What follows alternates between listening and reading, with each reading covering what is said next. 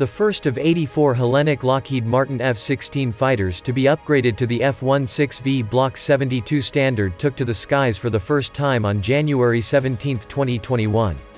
The maiden flight was conducted with absolute success, and the upgrade program continues at an intensive pace. The F-16V had been upgraded at the Tanagra facility of the Hellenic Aerospace Industry, HAI, which is to carry out the modifications to the fleet in a program that was approved by the U.S. government in October 2017. The value is estimated to reach around $1.5 billion.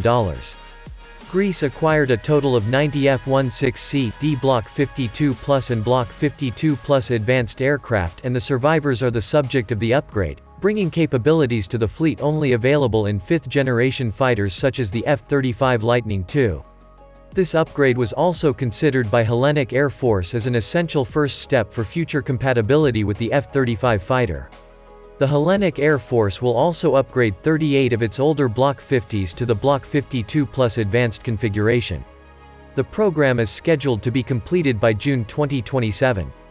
The key element of the modernization is the installation of the Northrop Grumman APG-83 Scalable Agile Beam Radar, SABR, a sensor with an active electronically scanned array, AESA.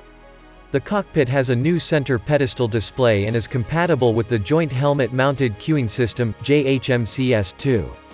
Other improvements include a new mission computer, an automatic ground collision avoidance system, enhanced electronic warfare capabilities, Link 16 datalink, and an advanced identification friend or foe interrogator system.